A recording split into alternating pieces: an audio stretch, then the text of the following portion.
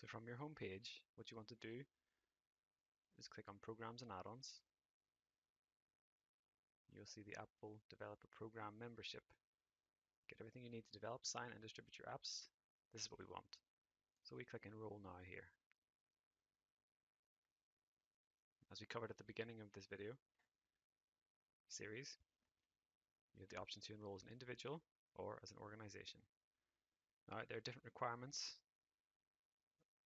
and different legalities behind each. For this demonstration, I'm going to enroll as an individual.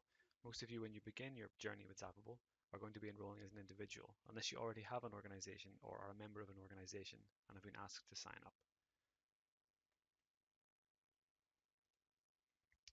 So here we're developing apps as an individual, sole proprietor, or single person business.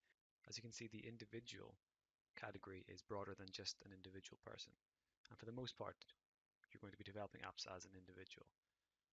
However, please note, as Apple adds here, in order for your company name to be listed as a seller on the App Store, your company must be recognized as a legal entity in your country.